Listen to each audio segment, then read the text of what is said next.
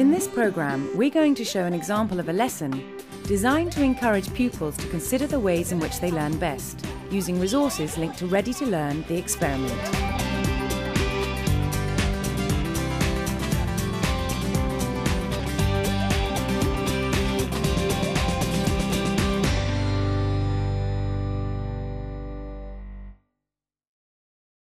Meet Matthew Tosh, a former science teacher who now works for the British Association for the Advancement of Science. He's helped to devise the Key Stage 2 lesson plan that links the national experiment to the curriculum, available from www.teachers.tv/experiment. Readiness to learn is about your ability to take on new ideas and your mind being open. It's not academic ability, and that's really important to get across to the children in the class. It's how ready are they at that moment in time to take on new ideas. We've put together 4 lesson plans, one for each key stage.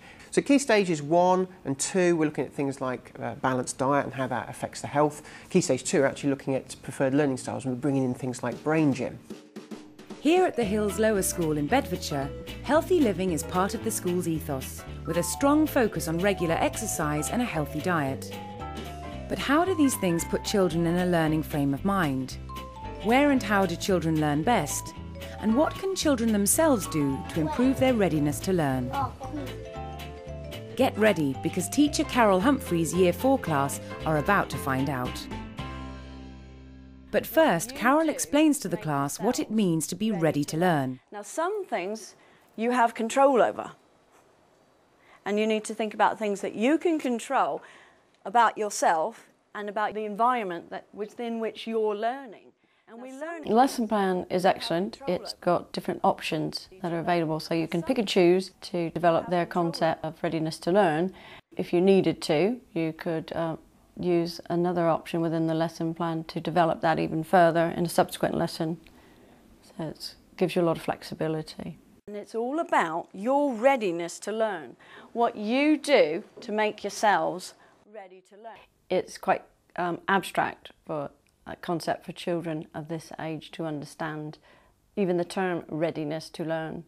So they were with examples, it was much more easy for them to understand what the concept was about. And we learn in all different places.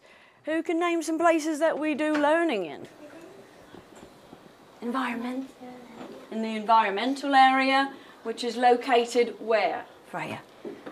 Which is located outside. Outside. So we learn all the time in many, many different places. So by the end of this lesson, you should learn how to improve your ability to take on new learning.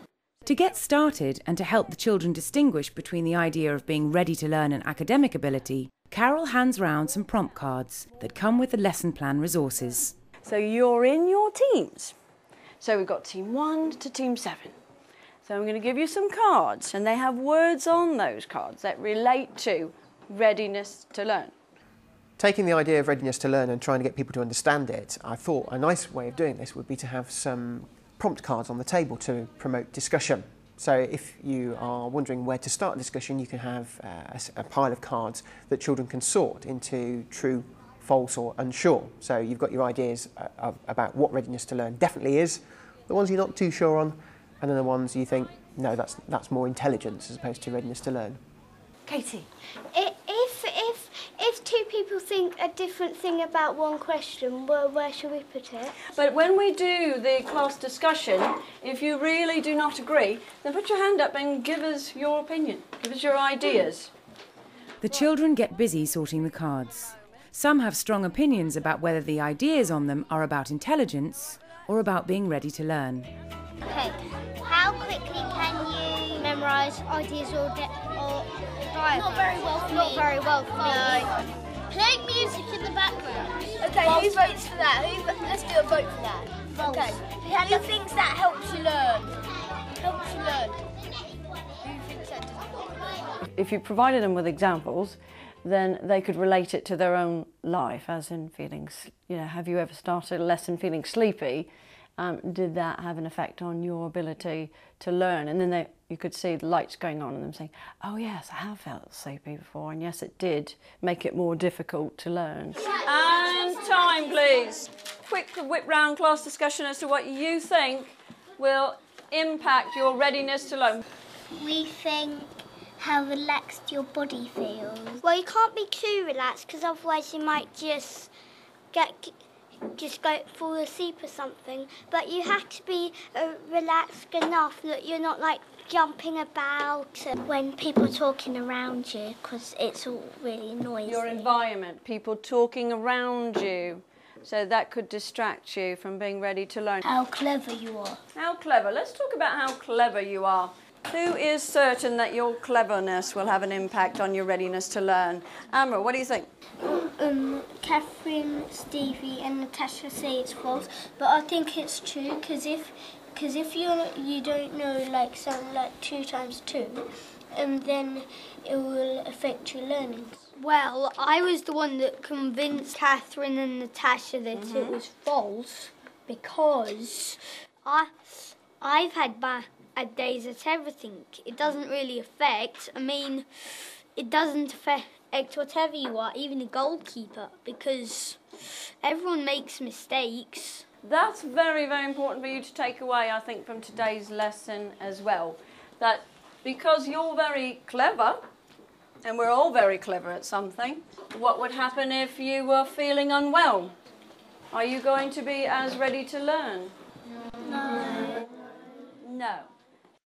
I like to say to some people that a very bright person can be in a very poor state of mind for learning if they're tired, they haven't had enough sleep or food, whereas a person who's not very intelligent can be really switched on to taking new ideas.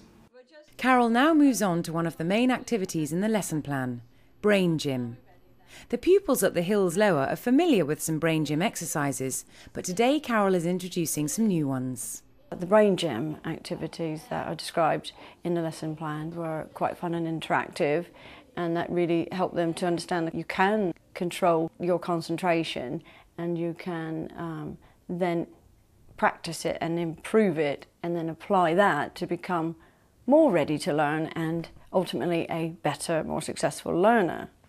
One of the other options we've put into the lesson plan is the idea of brain gym, which a lot of teachers will be familiar with, but it's looking to see if that actually affects children's readiness to learn and their memory capacity, for example. So you could give children a list of 10 words or objects to memorise and then recall those from memory, and then do the brain gym activity and see if that improves the results.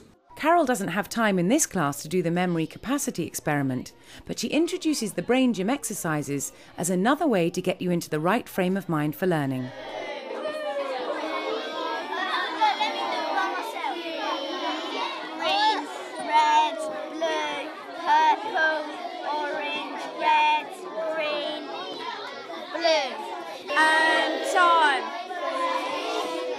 Geared up and ready to go with brain gym, the children move on to the main activity.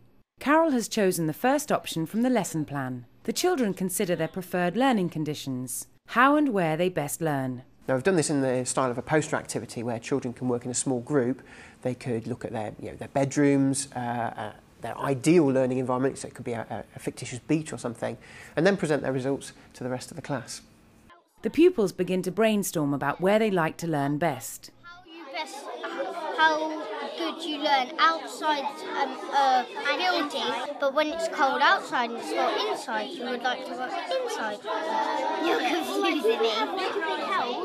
So can you please give me some of the success criteria that you think are important to be on this poster?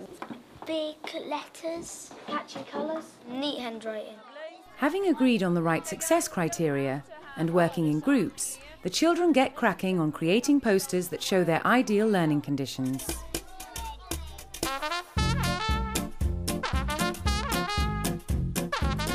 The most successful part of the lesson plan, I thought, was that it led on gradually to the children building up their understanding of the concept of readiness to learn. And then they had a very concrete work product at the end of it, which was the poster, which we can then use as a display to help remind them of different strategies that they can employ to maintain their readiness to learn.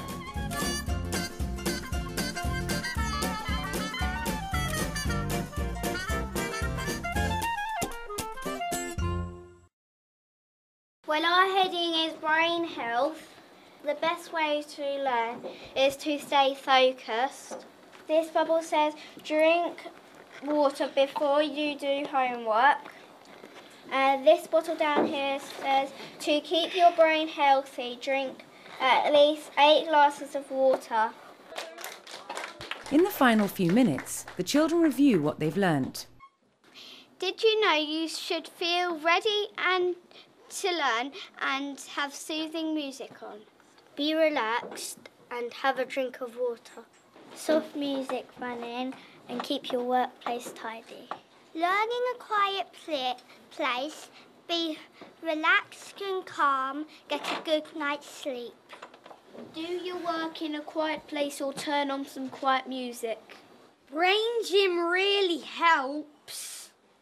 Focus is good. And stay concentrated. I was really pleased. I hadn't taught the lesson before, so I was really surprised how well the children got on with the activities and how successful they were in the progress they made from the beginning of the lesson through to the end. You could see marked improvement in their understanding of readiness to learn.